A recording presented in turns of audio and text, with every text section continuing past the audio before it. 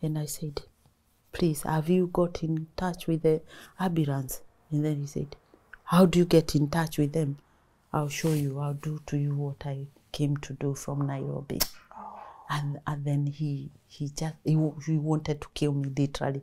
He was trying to cut my neck, and he did manage. I don't know how I didn't die that night, because he cut, you can see a big scar here. So, can you see that?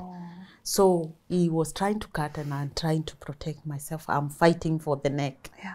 Because I know he touched there, I'm done. Abuse can be, it starts from manipulative and coercive control all the way to physical. By the time someone is physical, he's done all this other stuff. He's manipulated you, he's sexually assaulted you, he's verbally assaulted you, he's done all the works. So that was me.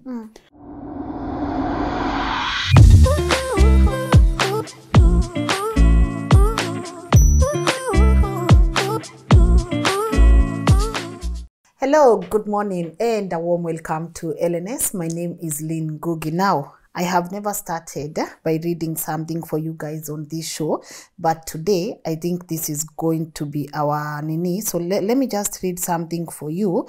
I'm holding a book by my guest today, and it says, I'll kill you today and finish what I came all the way to Nairobi to do.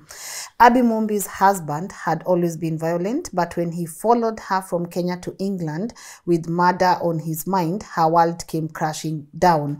Injured, homeless, and thousands of miles away from her children, she thought her life was over, but God had other plans. Almost 20 years on, the Lord has restored the years the locusts had stolen and helped her achieve all that she had set her heart on. She firmly believes he can do the same for all those who put their trust in the keeper of dreams. Well, guys, that is just kidogo of what our guest is going to be talking about. So before I even let her introduce herself, I want to thank you guys for being so supportive of our work. And as I continue bringing you stories from the UK and its surrounding, I hope you can be inspired. A special shout out to our amazing host in this place, Lydia Tet Olet, for making this happen, and our amazing sponsors at Tap for helping us bring you conversations that have the ability to impact lives. And now, without further ado, please allow me to let my guest today introduce herself. Good morning, Mom. Good morning. How are you? I'm good, thank you. You look lovely. Thank you, Lynn. And even before you introduce yourself, I want to reaffirm and affirm that you are such a gorgeous person. Thank you. Beautiful. Thank you. I thank God. Yes, you are beautiful. Your energy is amazing. You look wonderful. And I really do love your outfit. Thank you. Thank you, Lynn. How are you feeling? I'm feeling good. You feeling I'm good? feeling like my heart is beating a little. Wow. Just for being here. Oh, really? Why yes. though?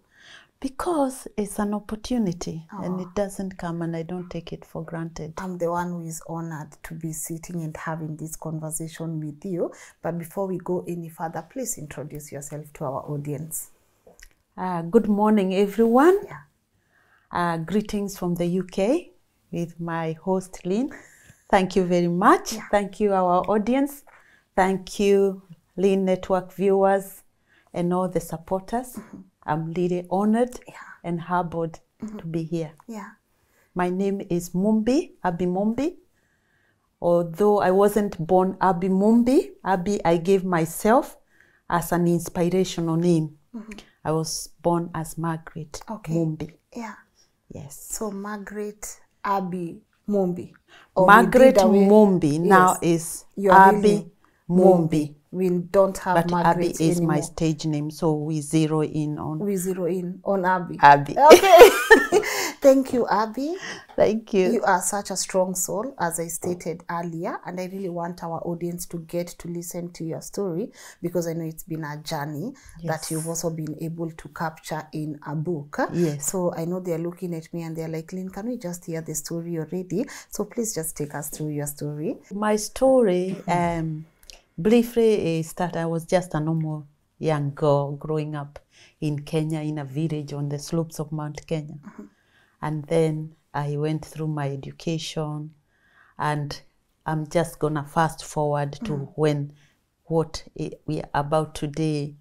It started really when I fell in love with this young man, and we dated. I married him, and it was a bit of a treacherous journey from there. Yeah, mainly I like to say that no one is all bad and no one is all good, but he had his good sides, but he had a major challenge to a marriage, which was violence and abuse. And I kind of think sometimes you can do so many good things, but you do one big bad thing, and when they are on the scales, all the good stuff is forgotten. Down the drain and can easily be forgotten because you have so much negative impact. Yeah, that's what happened to me. Okay. I was married for 11 years, 4 babies for this man. And it was violent from the word go. You met him at age? 25. You were 24. 24. Married at 25. How old was he?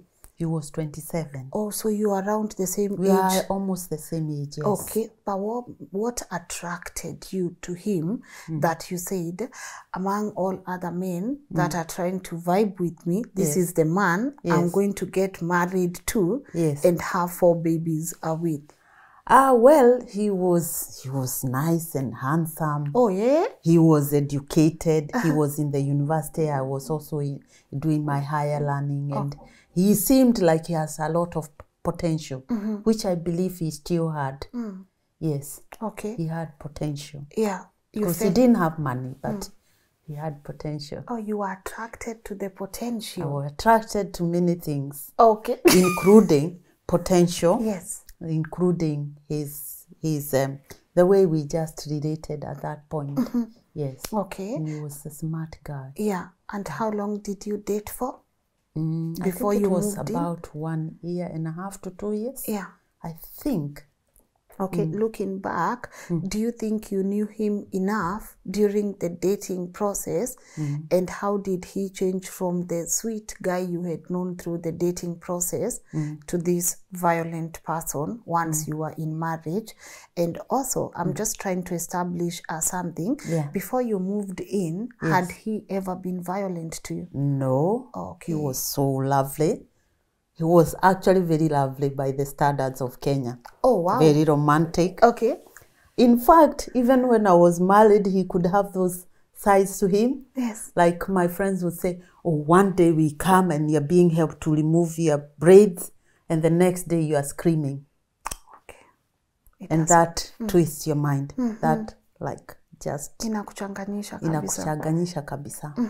Because this is from the so good to so bad. Extremely and you're going worse. And coming, and you don't know whether you are going or coming. Okay. That is a big problem now with hindsight, which is a great thing. But I didn't have it then. You didn't have it then. Yes. So you move in, you're very young, and he starts being violent.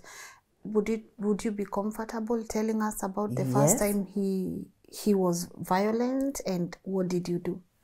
He was ever so nice until I was married and I had a baby. The first time he actually hit me, or even said, because he could also be very rude, could like insult you. Yeah. And you're like, oh God, did you say that?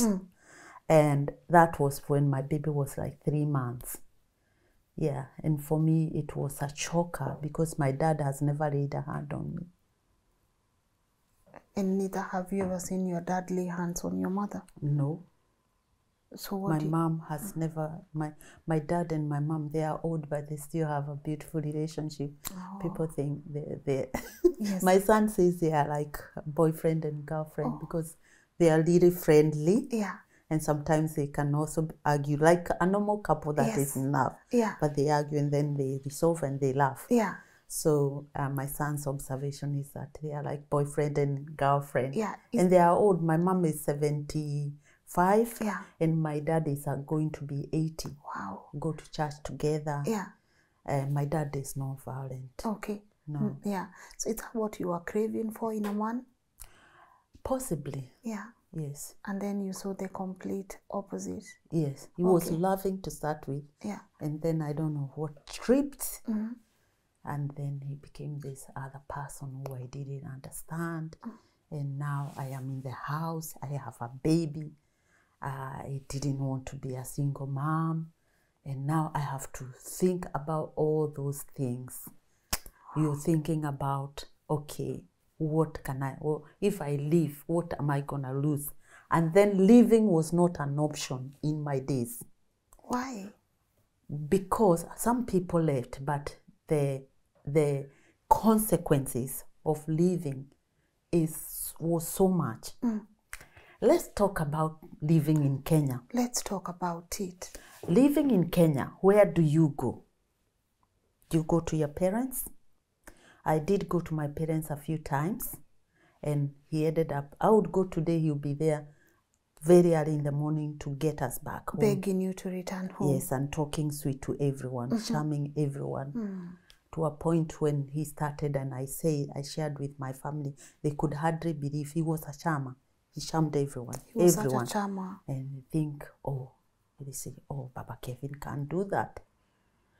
But that is typical behavior of abusers. Yeah. I know now, but I didn't know then. Back then. Yes.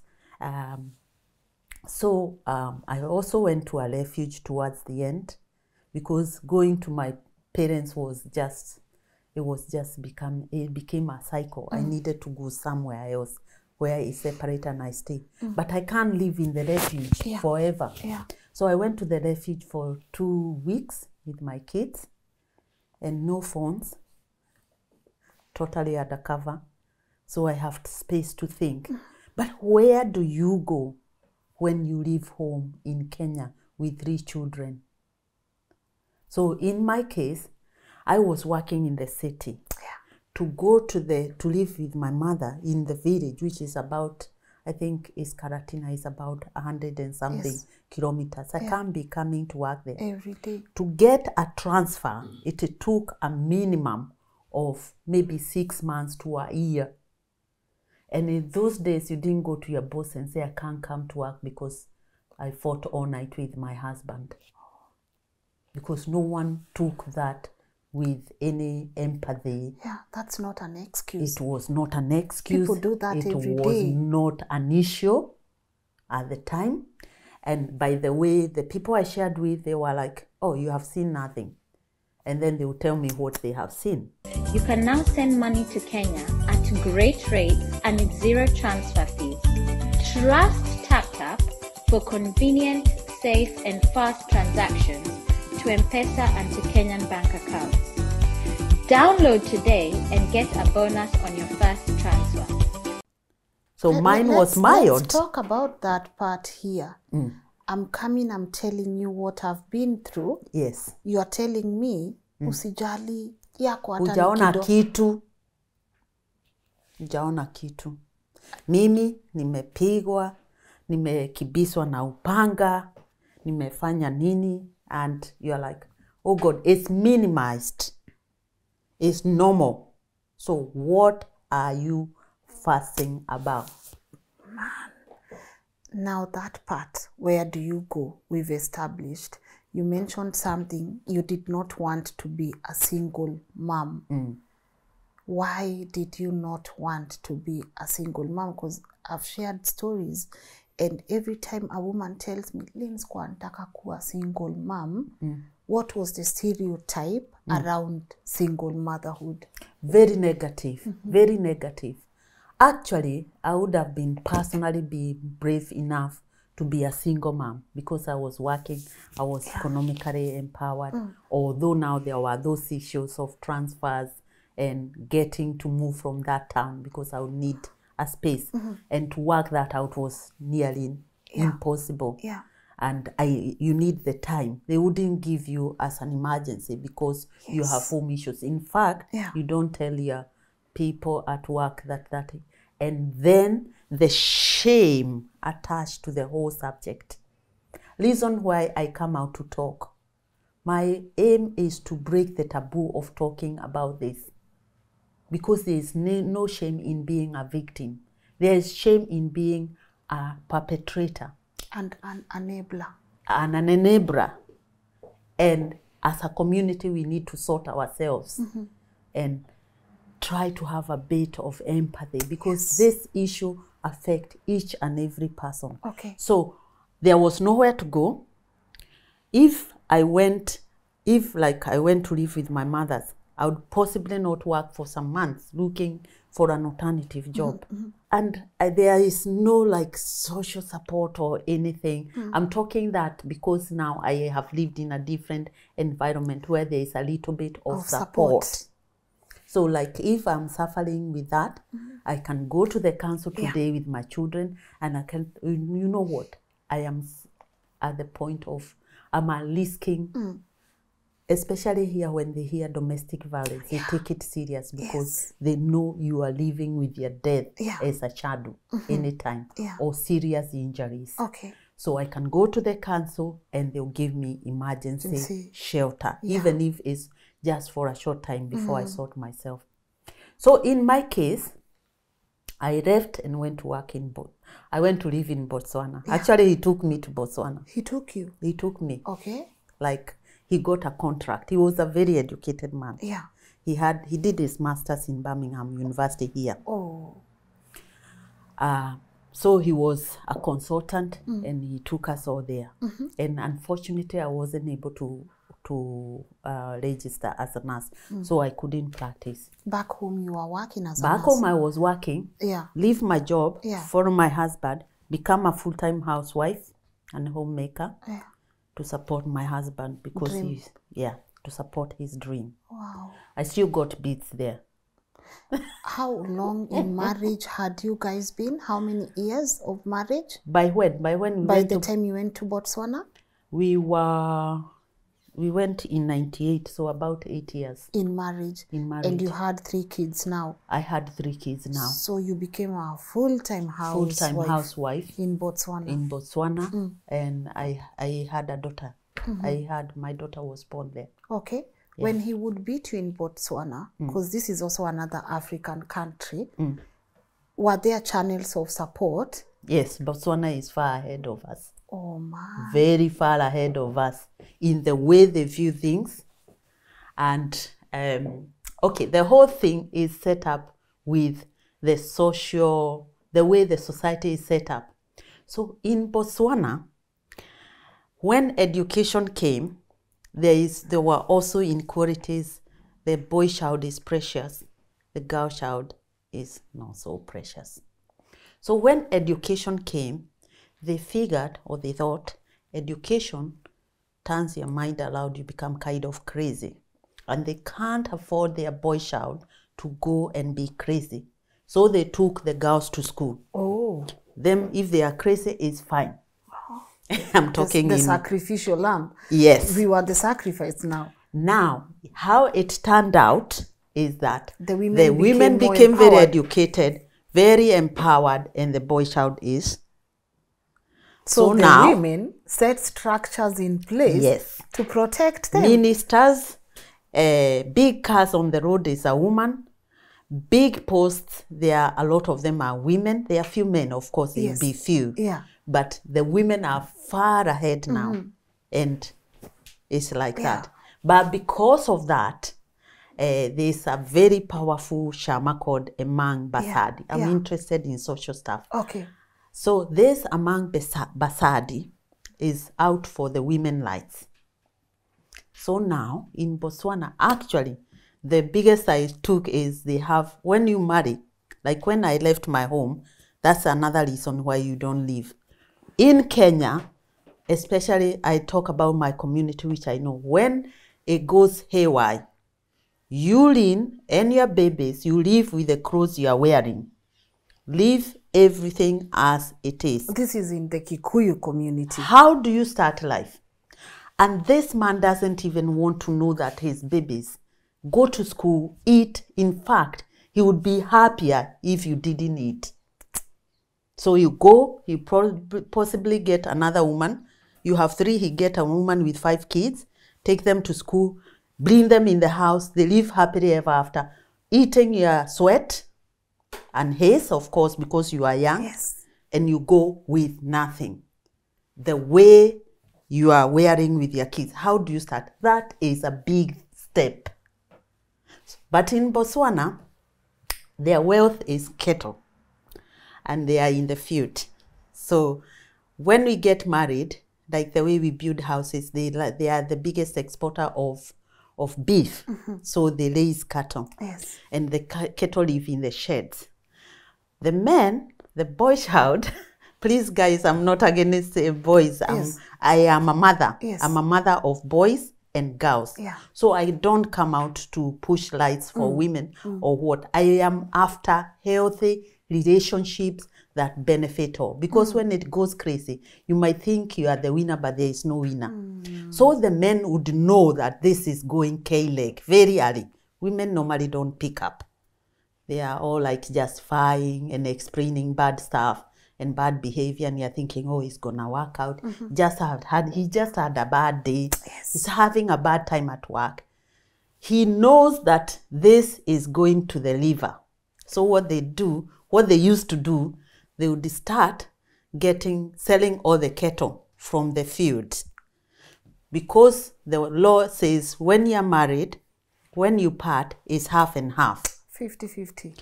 But now you go to the field and there are only 3 calves. All the cattle has been sold. So half and half of 3 calves. What can it do for Nothing. you? So the Mang Basade has pushed for the law to change. When you go to marry, there is a difference. We can marry 2 ways. You 2 people who are getting married, you decide whether it is in community. So we buy this vase, this cup is for everybody. When it goes hoi, you go half and half. But now, scales are not even. Power scales are not even. So when you are getting married, you ask, is it in community or out of community? Yeah. Out of community, I buy a cup. It is Mombi who bought that cup. Kwero hoi, my cup and my share, and we run. And God for us all. So there is no half and half. Yes. And a lot of people opt for that. Yeah. And it kind of helps the powers, the power balances. Okay. So, and if you are reported to that Mang Bazadi as a man, Yeah. your life is basically gone. Because you leave no stone unturned. You're not gonna have any way to oppress anybody. Okay. It will be sorted. So you felt safe in Botswana? No, I didn't, because I am not a Muswana. And I didn't know all that. Now, this is information That you are I learning gathered later. So why do people stay? I get people asking that question. I just touched on that. Why does someone stay? But what have they got to do to get out? And what? So a lot of people is think like I would think like, if I leave now, will I leave and go with these children and live in Mathare, where I can afford to live now as a single mom? Will I be wearing my uniform and go to work from Mathare, from the streets? So it is really big. Where do you go to? Where do you go to? Where do you go to? Okay. Take us back to now your life in Botswana and what happened after. My life in Botswana, we just went for 3 years. I don't know exactly what happened. I have my suspicions, like maybe he just was tired and wanted to leave work. Because he got his contract renewed. Before that, he had stated that he wanted to go home and I'm like, what are you going to do home? And I was expecting my daughter was like this. So what are we going to do? You were carrying your last daughter, child. I conceived her there, and I was near a delivery. And I had some neighbors, some young men who had finished uni and they were looking for work. So they were renting my SQ. Okay. They were Kenyans. Yeah. And they were very concerned when he said that he wanted to leave work. So they told me. So I asked him, I understand you want to leave work. Why? And he said, me, I just want to go to my mom's and stay there in the village. Remember, I've left my own job now. I don't have a job. I'm like, what are we going to do then with the children? Or can I be left here? Why? Say, me, I just want to go. He didn't go at that time. And then like 3 months later, now my daughter was born. She was like 3 weeks. Then he went to work and he came back. And he told me, I've been sacked. I don't 100% believe it. I think he just followed through that other desire to go home. I don't know why. Then I tried to ask him if he could get some work. But this time, when you go abroad, even here, it takes so much time. It takes some people 20 years to fight the election because it's a totally different environment. And before you know how to manipulate it, we come with big ideas how we are going to get all these pounds and do big things. But you find a lot of people are just going loud and loud in circles. It's very difficult in a new environment. So we had spent a lot of time. It was now feeling like now our children are in good schools, which were paying very high fees. And it was starting to feel like it's going to be okay after all. I'm still not working. I'm still not registered. So what I did, I became a hawker. I was selling curio.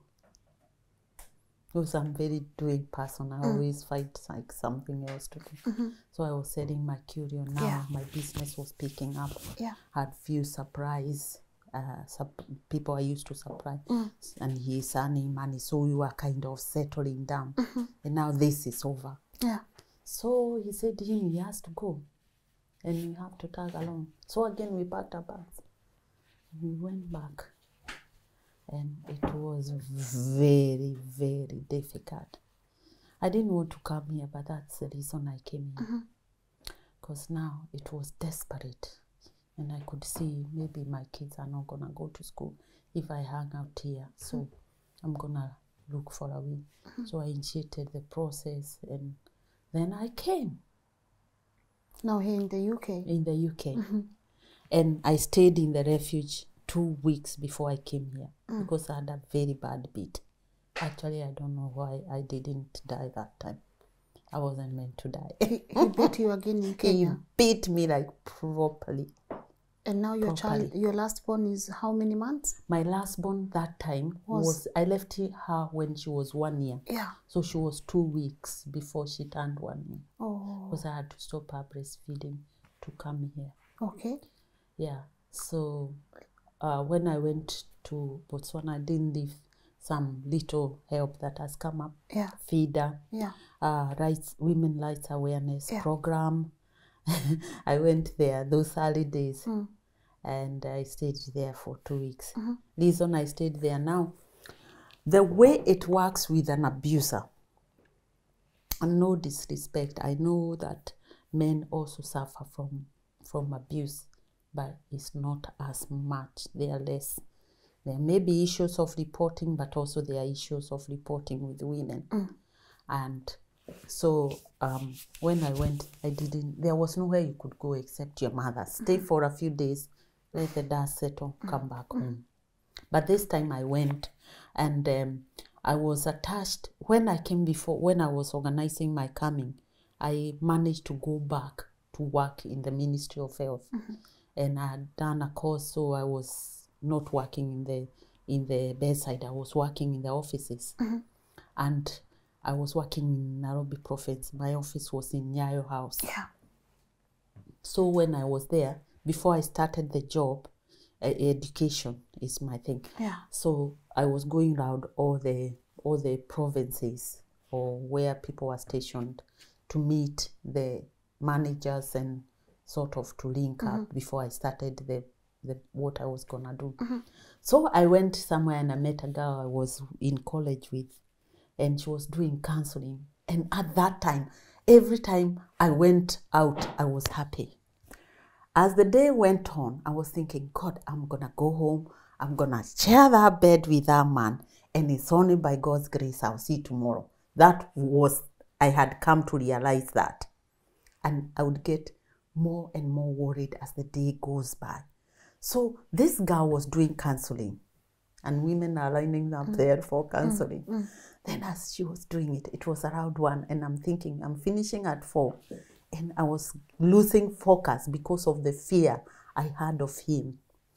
And at some point, I'm like, I'm at least gonna share with this girl, but how? She really look at me down or something. And then I told her, you're counseling people. I think it's me. You should give me some counseling. I said, what's wrong? And she removed the people who are in the office. Sit here, talk to me. So I told her. She was like, Modosho Modoshi. I'm like, tell me something else. I've already figured that. Yeah. And that is my greatest figure. But what do I do? And then she told me, this is not the Kenya you knew. When you went to Botswana and what, they have all people who support. Where are they? They're in Kenyatta Market and we are in Bagathi. So she said, just go. Where? She told me where to go. I went to Feeder. And when I went to Feeder, they are like, we don't take clients in the afternoon. I'm like, guys, what am I going to do? Because I don't know whether I'll be here tomorrow before midday so you can see me. It's that bad. And they said, oh, what? Then they said, cross the road and walk to Women's Rights Awareness Program. And I went there. By this time, I have a visa to here. But the day is not yet. But now, so I went, and those ones, they took me. But they are asking, okay, where are the children? They are at home. He wasn't working at the time. So he's at home throughout. So I'm like, I can come, but how do I get the children? And he's like, can you snatch them? I can't snatch them. That little one, she was raised here. She was here the whole time. He said, go and tell him the baby has a fever. I'm like, when the baby has a fever, he is the first one to know because that baby was raised here. The whole time he used to sleep, they wake up, she's still here. She is fed, she's here. So I can't lie to him.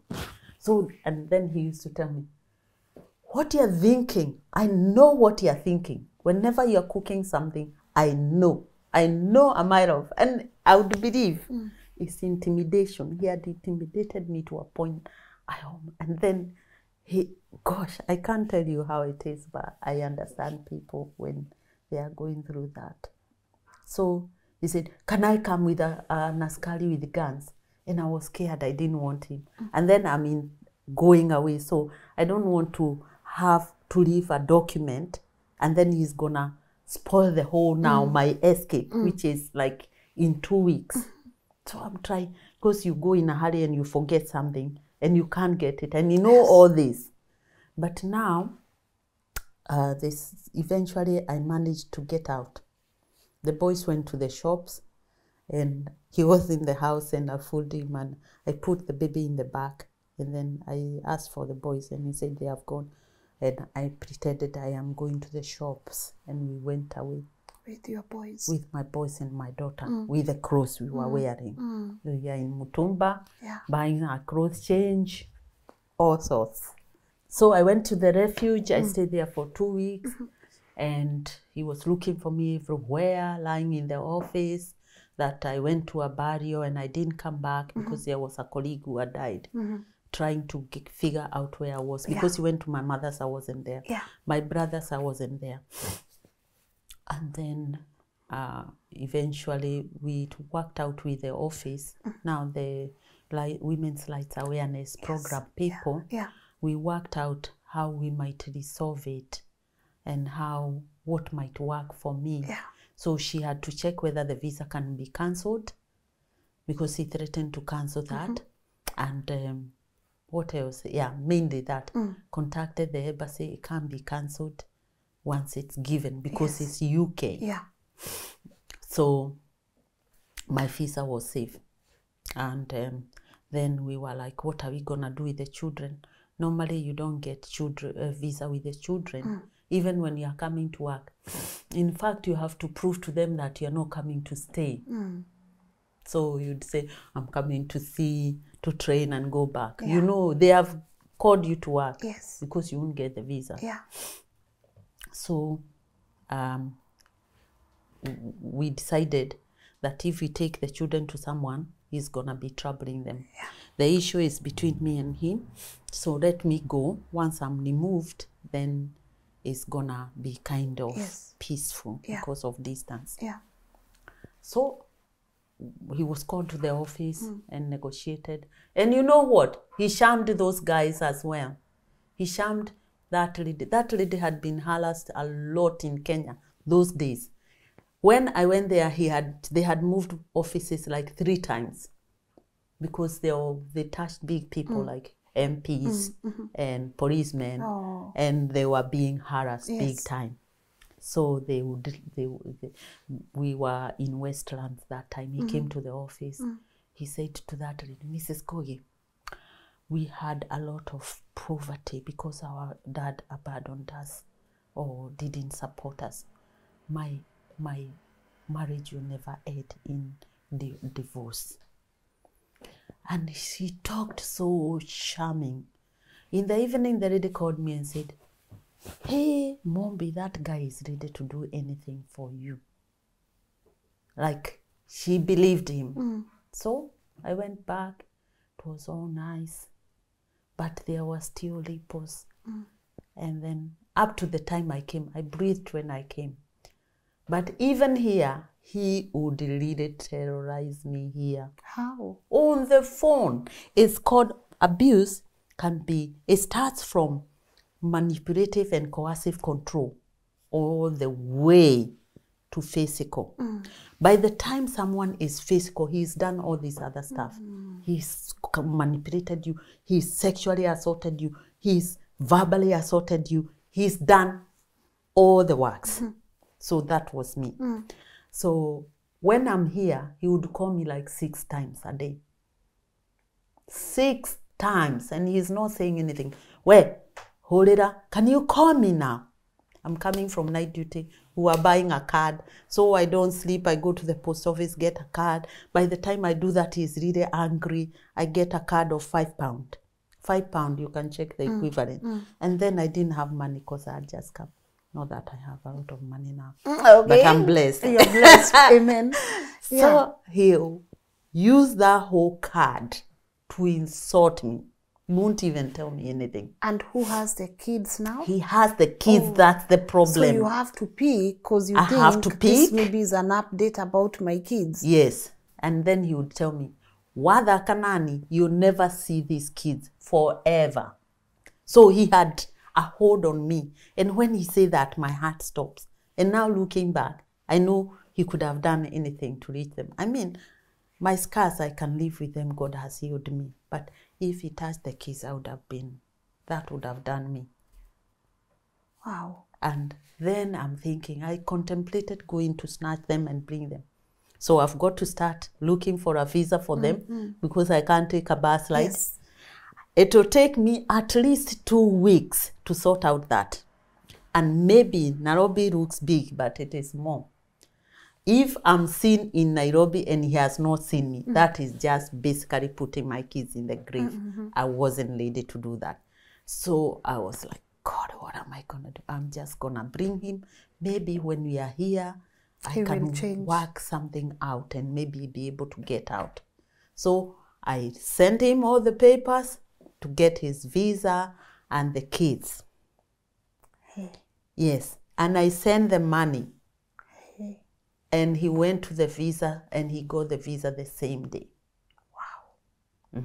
And that was, after I came, was like less than 6 months. In fact, except for harassing me and I couldn't focus, I would have done it sooner. But he was really harassing me. So, yeah, and he went, he got, do you know, he went, I sent him the money, he went, he got the visas, then he went and shopped for himself and boarded a plane and left the children by themselves with the person who was looking after them, who was a young girl. And he came here. And he came here, and he's not answering the phones. Actually, I'm talking to him and he's like, and then he went and left the phone somewhere. And I was calling and calling, he was airborne. He has my addresses. You see, the way I found you, if you have the postcode, you just go and knock on the door and I said, it's you, yeah. So you just saw someone? I didn't see him because I was in Birmingham. I was moving to Oxford. So I've gone to Oxford to look for a family house. So he rang, this is so and so. I'm like, oh, that is a Birmingham calling code. How come? He's like, just come, I'll tell you. Because he believed whatever he does, I will do. I can tell you that day is so dark. I'm like, are you with the children? No. You didn't come with them? No. And I tell you, I was working day and night to make that happen. People who live here, they know how hard it is to bring family. First of all is the cost, and second of all is what you are required to have by the visa. Not just the cost of their coming, but you have to show you have a big house for them to live. Like it's him and 3 children. I needed a 3-bedroom house at least. And I needed money to show that I can sustain them because they are coming under me. And he left them. He didn't. So, yeah, that's what happened. So mkaanza kuishi. So hatukuanza kuishi from that point because he's in another city. Yeah. It is a 3-hour coach ride to Birmingham, you see. And me, I'm down south. And I've been there the whole day. I'm trying to find a house. Then I'm like, so he knows, because he has the papers, he knows where I work. He knows where I live. So he went there. And it was very funny because he went like, you know, Kenya, which is a big hospital in Nairobi now. Kenyatta, I Kenyatta. think. It's like starting to ask for a staff from casualty. No. And here is even bigger than Kenyatta by far. So it went like Chinese whispers. It was going, oh, and they're asking until they go to my manager. By the time it got to my manager, it wasn't like he's in casualty. Yes. It's like my husband is in Kenya looking for me. So there is an emergency. And then he went to where I stayed. I was not there and he was not allowed in because I was stayed in a shared accommodation. Yeah. You're not allowed guests. Yes. And then he took himself to the police station. Yeah. Believing that I'll be forced to take him. Yani he had controlled me to that extent. He believed that, I don't know. I would like to know how his mind was working. Okay. Yeah. So I was really upset. I was really, really upset, especially the children bit, because I hadn't seen them like for 8 months. Yeah. 7 months. Yeah. And the little one was 1 year when I left. She wasn't even talking when I left. And then I'm like, what am I going to do? I thought I would take a plane and go fetch them, but that again was too big at that point. Speaking with some few friends, they're like, you know, it has happened. You need to find a way forward, and life has to go on. And even if you are upset, you know the way we deal with stuff like that. Most of my friends were Kenyan by then. And I'm not saying that Kenyans, but we have a view that it's not a big thing. A mentality. Yeah. So I went for him from the police station and took him home. God, 2 weeks down the line. So I was upset. I won't lie, I was upset. And I'm like, why would you let me do all this work and then you leave the children?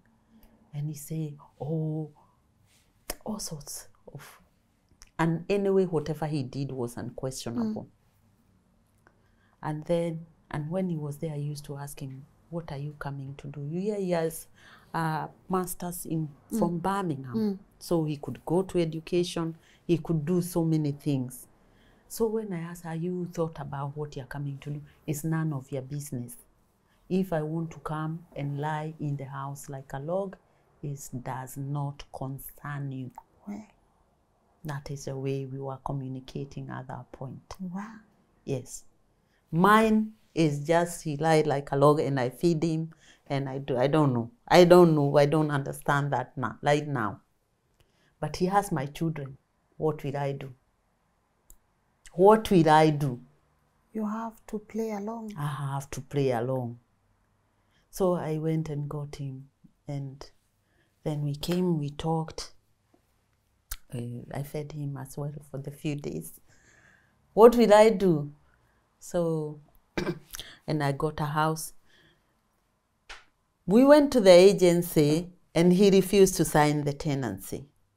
And those guys were Wazungu, they thought that was really weird. Now I pick it as a bad thing, a bad sign, but I was used to him sabotaging what I'm doing, so it wasn't a biggie for me, so I just signed the tenancy. And then we went home, and I said, okay, since you have just, and he paid a one-way. So since you have just come, I think it's better if we go and get the children so we can focus and start settling as a family. And he said it was okay.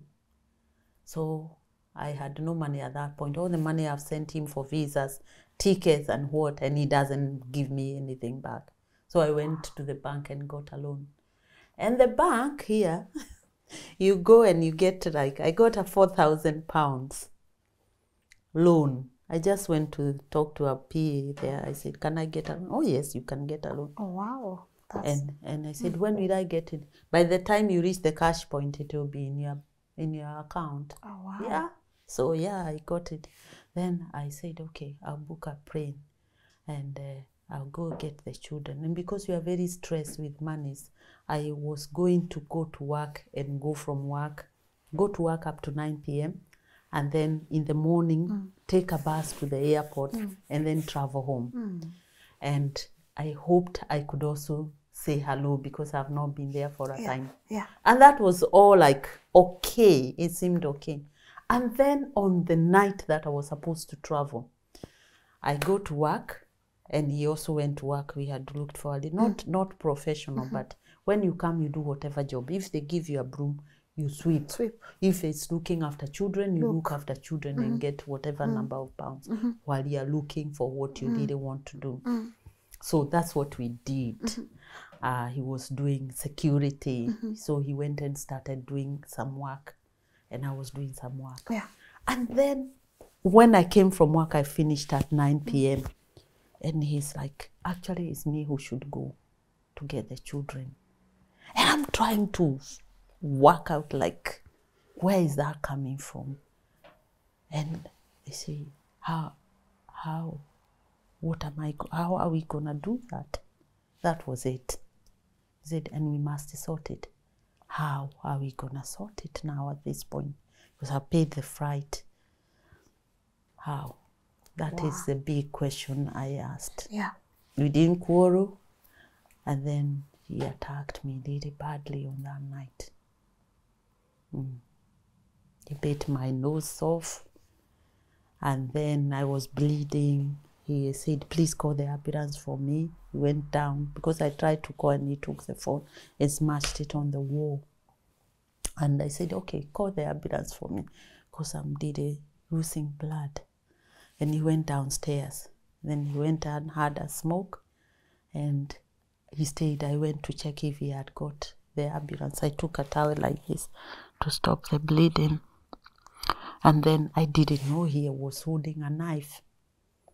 And then he attacked me anyhow he could. Because when I came down, he was leaning on the counter like this and he was having a fight. And I said, please, have you got in touch with the ambulance? And then he said, how do you get in touch with them? I'll show you. I'll do to you what I came to do from Nairobi. And then he wanted to kill me literally. He was trying to cut my neck. And he did manage. I don't know how I didn't die that night. Because he cut, you can see a big scar here. So, can you see that? So, he was trying to cut and I'm trying to protect myself. I'm fighting for the neck. Yeah. Because I know he touched there, I'm done. So, I'm fighting and it was so sharp, it cut my ear, it fell to the ground. And it cut from the ear down all the way to here. And then I had another 2 slashes here. You can see the scars. Yeah. But I heal very nicely. I thank God. Amen. So I was bleeding, and I'm pleading, I'm begging, I'm negotiating. I'm telling him, you know, I brought you. I have no other mission except for our family. And you know, you'd say anything, and he wouldn't stop. So when he couldn't cut my neck, because we really struggled with that, and he cut my fingers while I'm trying to protect myself. My fingers were almost falling off. But again, I heal nicely. This one was almost falling. You can see the scar from here all the way to the back. And at that point, I think he got frustrated. And then he just chopped me like a cabbage. Chop everywhere. That chopped there. The eyes were chopped everywhere. And at this time Everywhere. he had beat your nose. He had beaten it, but now he also cut. But it has taken the doctor so many surgical operations for me to look this nice. Like maybe 15 or more. I refused to have any more. I was happy with You look nice. Yes, I thank God because he has reconstructed me. Amen. Yes. So then he still didn't call the ambulance. But somehow I found myself with the phone. I went upstairs and I found myself, I didn't know the house very well. I was looking for a room where I can lock myself.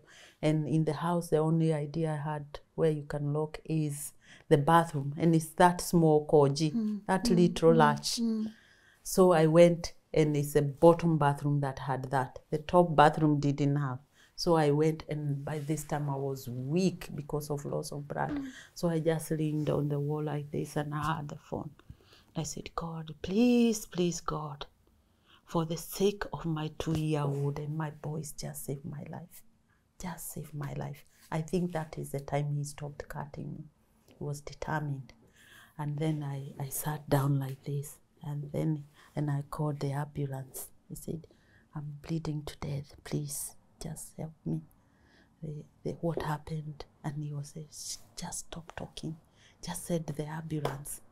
But they were trying to talk to me to keep me alert and alive. And then he came and he pushed me like this. He pushed me, opened the door because I was leaning on the door. He was talking on the background. Is that him? Yes. Is he armed? No, he is not. I've done that so I can be taken home. He said that. He said that. And that is 2 weeks after arriving here with a 5 years work visa, spouse dependent visa that allow you to travel, that allow you to work, that allow you to do what you like. 5 years. Sorry, Lynn. No, it's all right. So, and I know it was planned because he also left his certificates by the fireplace. Somewhere he'll grab quick when he gets to go. But he didn't know he has to sort it before he goes. So, yeah, I went to the prison and I went to the hospital. He went to prison. Yeah, 5 years. 5 years he was in prison there. Yeah. And then deported. And then deported. Oh, man. How are you? I am good. By the grace of God. Yes. God has done work in me. I'm healed from inside out. I'm actually not here to cry and to, get sympathy. I don't like getting sympathy. Yeah. I like empathy. But I am here to encourage someone. I'm here to give somebody hope. I'm here to show that it is possible to rise again, and God is going to encourage people. Yeah. God is going, your dreams will are still valid, because by that time my dreams were basically dead.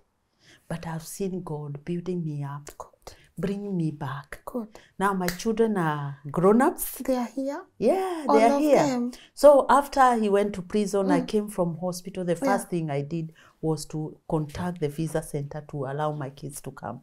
It was a lot of stuff going. Yeah. But yeah, they managed to come. And they are grown here. Yes. Yes, they are big people. The girl is 22 now. Oh, wow. Okay. Yes. You have a 22-year-old. The girl, the Yes, youngest. the one that you left, the one was who 2 grew years. used to be here. So your Is firstborn 22. is? My firstborn is 32. Oh, man. They have 10 years in between. I would be your and 5 firstborn years now. in between. Please! I would be the firstborn now. Yes. Yes. Wow. I like that you said you don't like the sympathy, but you like, the reason I got a bit emotional, it took me somewhere. Yeah. But I just think that you said you even said you don't want more operations and stuff. I don't want any more. But for anyone who is watching and they have not done the inside work, because it takes a lot to face yourself in the mirror and say, he did this to me. Yes. And to have a constant reminder of what he put you through. Yes. From here to the scars to everything. How do we heal? How do we heal past the scars? How do we get to heal and not see the scars and start seeing the beauty that was within us? It's a journey. It's a journey. I've done it. I've explained very well in the book. Yeah. Because it's not possible to put it just in this 1 hour. Yeah. But the reason I did the book was to share the story as a testimony of what God has done in my life and what God can do, and to give hope to people. And also to shed light about the system, how the systems work together to make sure the systems are like a feast. So there's the government, the society, the community, every system, including schools, they work together. They work together to make sure that those structures remain. Yeah. Some of them are negative. Yeah. So for you ask me how to heal. I struggled very much with things like forgiveness. I believe you cannot heal without forgiving. Forgiveness is the beginning of your healing. Having said that, I always like to make it clear why I got so far. One thing is that forgiveness thing, because to our community is forgive and forget and go back to business as usual. That doesn't work. Yeah. You forgive. I was relating with you. You betrayed me or you did something that you shouldn't have done. I forgive you. That doesn't mean I trust you. And it doesn't mean we have to be reconnected. And doesn't mean we have to be reconnected. So in the case of domestic violence, and I have been told forgive so many times, and I would forgive and go back to the house. And it will be until the next time I'm doing a session of forgiving and going back. Yeah. And look where it got me. But that is not what we are supposed to be. You're supposed to be wiser after that relating. And if you have done wrong to a person, you get forgiveness is free. But you work with your trust. You earn your trust. Because I trusted you, you betrayed that. Now you have got to work towards regaining the trust. And that takes time. Good. It's not like business, back to business. No. So it's not that I have forgiven him, by the way. And that was a good thing. Okay, but I struggled so much. I have forgiven him totally. He owed me nothing. Has he ever reached out to He has. He has? Not to apologize. I don't think he has capacity for that. What did he reach out to? I think there is the belief that a woman will always come back. He has Even asked you to go back. some people actually go back when they are dead, isn't it? Yeah. Haven't you seen those cases? And you are thinking like, you had no business when I was alive. Why do you want to be in my business when I'm dead? Mom, hold on. He has asked you to go back to him. He didn't literally ask. He is a bit arrogant. He won't ask. But what does he mean by calling me on Valentine's Day? So I'm like, guy, please, if you're not busy on Valentine, other people are busy. Stay away. Stay away. I was working a shift. You are on shift. But I wanted to to suggest I'm busy with the Valentine. Like if you're not busy. Other people are busy. Don't call me. We got business to do. Hey, Mom.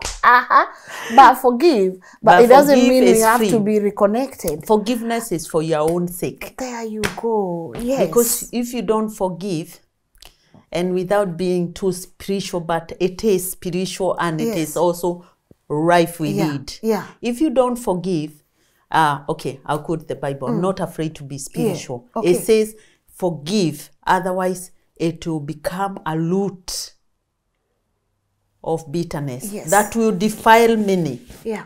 So I don't want to have a root of bitterness that will defile me and defile my children and all that toxicity. I want it out of my life. It was a journey. I won't lie to you, with a lot of people trying to help me. Yeah. I would say I've forgiven, and then I used to have bad dreams. Yeah. Obviously. And someone talked me through it, and it's like you forgive with your mind and your heart catch up with you. So when I did that, and prayer and grace, and I believe we could have a coffee, except for the fear of my safety. How is his relationship with your kids, with the children, and what do you tell the kids about their father? Okay, I started the very beginning. I figured that it happened to me, although it happens to them. Don't be fooled. This thing, like, he abused me, but he is a good father. It's a fallacy. There's nothing like that. And my son just confirmed it to me. Right. At the beginning, they said, is because he knew Daddy came to me. Is Daddy coming home? I said, guys, Daddy is not coming home today, tomorrow, or ever. But when you are grown up and you want to go and look for your daddy, I won't stand in the way. Actually, I'll support you. But that is when you are grown up and you know that when it gets toxic, when it gets dangerous, you exit. That was the first conversation. And then we have, there has been a lot of impact with the children to deal with, because it affects them very negatively, very, very negatively. But I have tried to talk to them about forgiveness and that. And like recently I said to my son, I have 2 sons. One is 32. I had 3 sons, but one passed away. I have 2 sons, 2 living sons who are grown up. One is 27, and the one is 32. And the girl is 22. So the one who passed on was the third born? Third born, Our condolences. Thank you. I bless the Lord. Amen. So I say to him, you need to forgive him. I want them to forgive for their own sake. But my son says, it's my journey. I need to walk it. I know you have done yours, but and I understand that, but I encourage that. And then I say, I shoot my mouth one day and say, actually, he didn't do anything to you. And my son was like, yes, except trying to kill my mother. And I was... That's deep. Yes. So, and kids here, they talk. They are not mild like our kids. Oh, a 2-year-old will tell you a story you think is an old man. I've noticed. And they're very brutally honest. They are very honest. Yes, They'll tell you the truth. Like that son of mine, he'll tell you the truth. You deal with it, you die, you do what? He'll tell you the truth. He's very genuine. He's very genuine. So when he said that, I'm like, okay. When I go home, I asked them, do you want to see your father? When he was here, I tried, because they figure like it can be a good thing. So even if a father is as bad as what, but they'll make sure you are safe. Yeah. So some men or women who have got issues, they go to a contact center. They will see the children with somebody else. Okay. Because those people have tendencies either to manipulate. Yeah. If they can't reach you, they'll use the children to reach you or something else crazy. Yeah. So here they have got system that tries to work against that. So we were going to mediation. They offered to take them to prison to see him. And I said, okay, if they have to go and they want to go, they will have to go. and they offered to take them by themselves. I'm like, no, my children are not going with a stranger. It's painful. If I have to come, I'll come with them to support them. Yeah. And then he declined. He said, I don't want them to see me like this. I won't have them see me in prison. I'm like, okay. Be free then. That's fine. I didn't put you there. Although everyone, the family feels I put him there. The family even from him, if your you side ask or him, his side, of course. His side. Even if you ask him. We are still going back to the whole African thing. You shouldn't have reported. Oh, you should God. have. Though he even They were did very all this. close. They were very close. Even if I died, I don't think it would have been as big an issue as like he was actually They blame locked. you. Yes! They blame me. And let alone those guys. I can forgive those guys because they know no better. When just I came from hospital, one of the ladies said to me, oh, I'm like, are you for real? And she said, he is still our no Mudhuri Wito. I'm like, where? No one. Where? Just go, I'll give you the address. Hey. You never catch me there. So no one cares about you. Nobody. They care on whether like, you went to see him in can you look at me? If I was your daughter, would you be talking that stuff to me? Would you, if God delivered your daughter from the lion's den, would you ask her to go back there and try to papasa the lion? I'm never going there. If you want to go, if it's ministry, please go. By all means, but not me. Yeah. You can now send money to Kenya at great rates and with zero transfer fees. Trust TapTap for convenient, safe and fast transactions to M-Pesa and to Kenyan bank accounts. Download today and get a bonus on your first transfer. I like the title of this book. Yes. It says more than just a face. I like also that it has the flower part here. It's beautiful. Thank you. I am not going to read the whole My Husband. I just want to pay attention to more than just a face. Maybe if you could tell us why more than just a face. More than just a face. At that, when I was in the bathroom, he said, I done that so I can be taken home. Na negeda gutiri mudoge ukakwariria. And so he was out to destroy me. I'm going to have you repeat that again in English purely. Yes. Just so that no one will ever be attracted to you. Like, I'm not like translating word for word. Yeah. But that's what he said. So he damaged your face. So that damaged no my face. He focused on my face. No other man will look at me. So when I came out, there are some ladies who came to see me in the hospital. They didn't know me. They were just told in the church, oh, there's this lady, this happened. She is in the hospital. So they came to see me. And I looked like an old woman. My due, I was 35 years old, or shortly after. I was 35. No, my daughter was born when I was 35. So you are that was 2002. I was 37. 37. So I was really young. But I looked like an old woman after what I had gone through.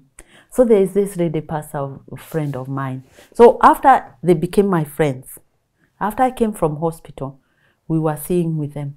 And then I have scrubbed up and I showed up and said, oh my God, you are this young, beautiful lady. I thought you are an old woman. I told her I'm 37. Even some people have not started families by then. And then she was full of like sorrow for me. Yeah. She was full of sympathy, and sympathy breaks me. Yes. So I'm like, don't worry, my friend. I'm more than just a face. And that became my living slogan. More than just a face. He went for my face to destroy everything. So I lost my career. I lost my house, even the one I rented. I paid like 3 months rent without staying there. I stayed in homeless shelter for 4 months with kids. Everything down the drain. I was actually almost to be returned to Kenya. But, so that was like my living motto. I am more than just a face. There is so much inside. And that strength came out. Yes. Just came out. Yeah.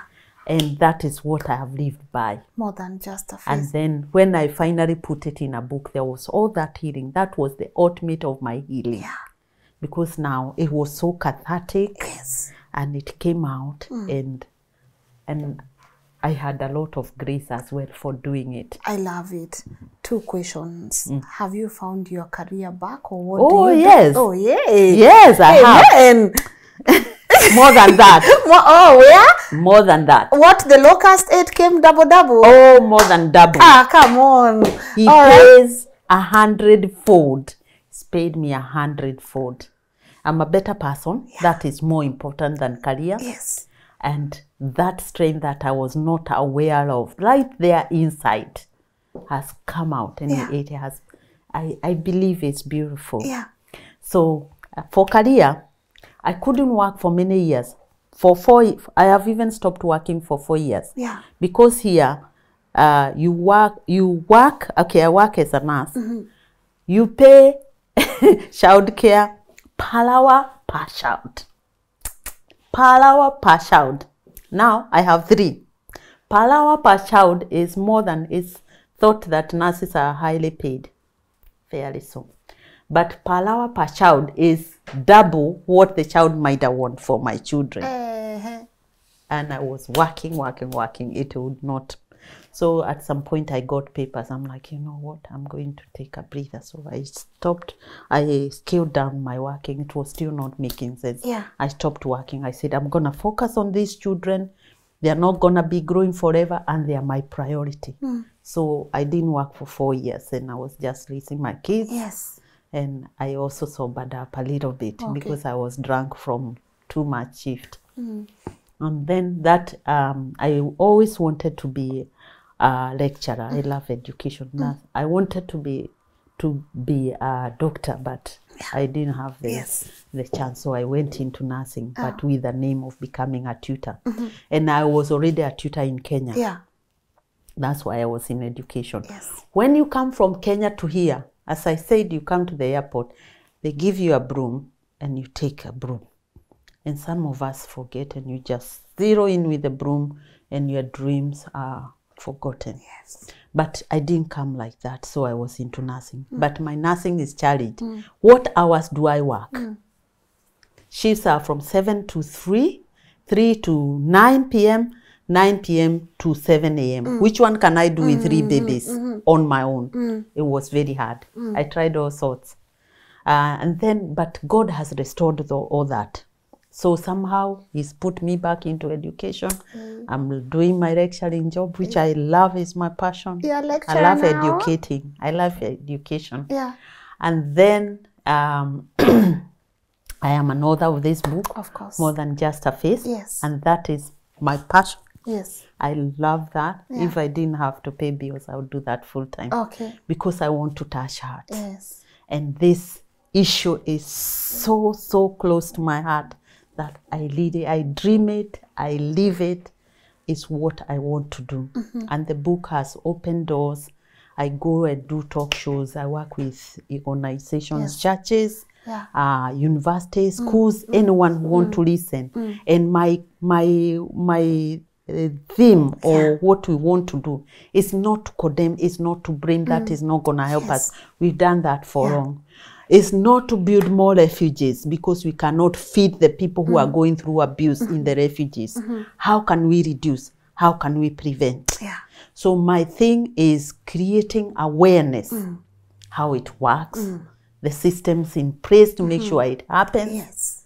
and to keep people who are going through it there. And that's beautiful. Yes. Yes. So the book has born also an organization about to register. Yeah. It's called Hope Inspired. Okay. And that is... That's a good name. Yes. Yes.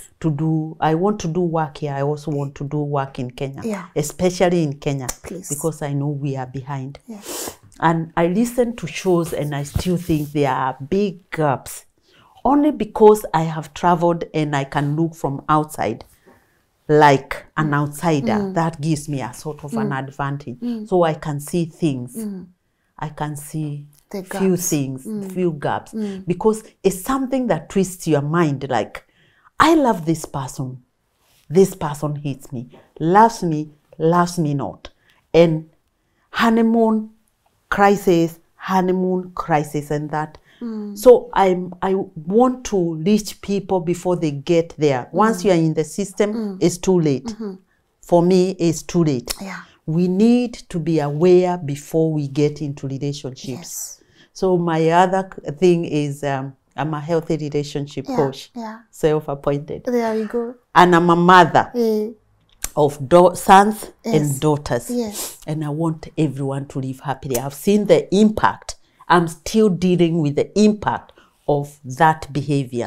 And I don't condemn anyone. But let's work with ourselves. If you feel like you want to hit someone, as a man, as a woman, you need work to do. And it's not anger management. It's nothing to do with anger management, because why didn't you hit your boss when you are angry? Or the wall. Or the wall.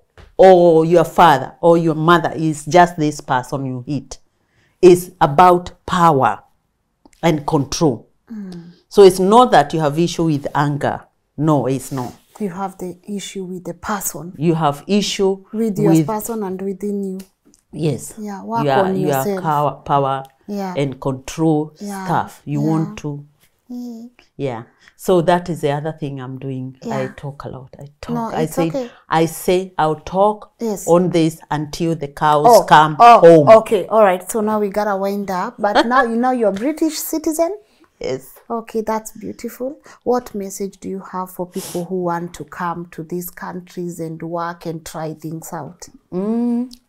I believe in trying. So, and God gives opportunity to people. Yeah.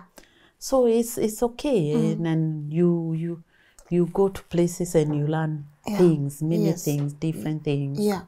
And I think it's okay, but not to have like a fairy tale about it, or you need to be open-minded, because there are some people who are doing very well back in Kenya.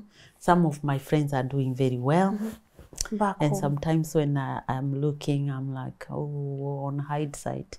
But then hindsight is a great thing. Yeah. But it's good to try things out. Even now, I'm not working in UK.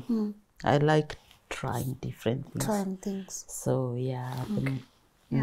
I know you asked me to save this one for you, the card, yes. so that if I ask you where can people find you, Yes. you are able, because I know they'll come, so many people who are going to be inspired by your story, Yes. and they would want to reach out. So Yes. maybe if you could give them, or can I give them? Yes, please. I can do. give them. You want me to give the website, Yes. the email? You can give Okay. the email. Yeah, but before I even give them the email, the name as we wind up, Abbi. Why Abbi? Abbi, that is the bit I love most. Yes. I'm very inspired by the Bible. Yeah. And what inspired me to take on the name Abbi, Yeah. there's a lot in a name. As the Bible says, as his name is, so is he. So there's a lot in a name. Yeah. And when I was broken, I Yes. used to read the Bible a lot and find inspiration, find encouragement. So I came on this story of Abbi, the wife of Nabal. And this guy, he was an abuser, basically. He was about to make his whole family be annihilated, because he used to have shepherds, and they go and David was also in the fields, and they would protect him.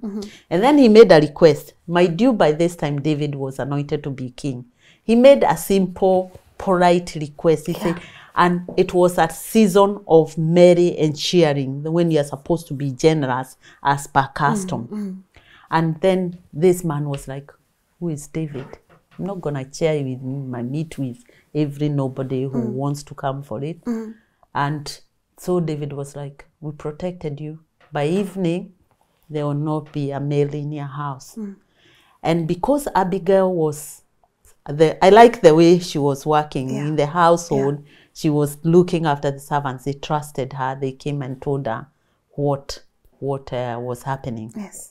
What I like about that story is that she was a woman who was you know this thing, I have to ask permission from my husband.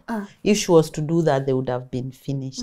The Bible records that she saddled a donkey, put food, and told the servants to go. And she didn't tell her husband. By that time, he was drunk and merry. He was made a feast for himself as for a king. And they went and resolved the crisis. And then she told him the following morning. That was pure wisdom for me, which saved the family. And where I was at, I identified with Abigail. And I thought, wow, here I am. I'm on my own. I have to raise these sons and I have to raise this daughter. And I have no one to depend on except God. So I have to deal with this crisis. And God helped me to have wisdom. And he has done. Good job. It's beautiful. So I adopted the name as well. I adopted it as a joke, but it's fairly official. Everyone calls. I'm making it official as well. Please do. Abigail.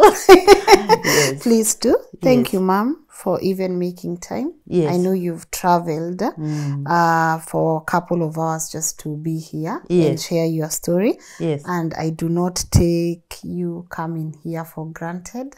You too. Yes, and you're just amazing. Thank you. You really are amazing. So I'm just going to read to them the email, which is also going to appear here on the screen. It's abbi@hopeinspired.org.uk, or the website is www.hopeinspired.org.uk. And I would like to say one thing before. No, so I'm doing work on YouTube. Oh, yeah? Yes. Because I can't do much in this 40-minute slot.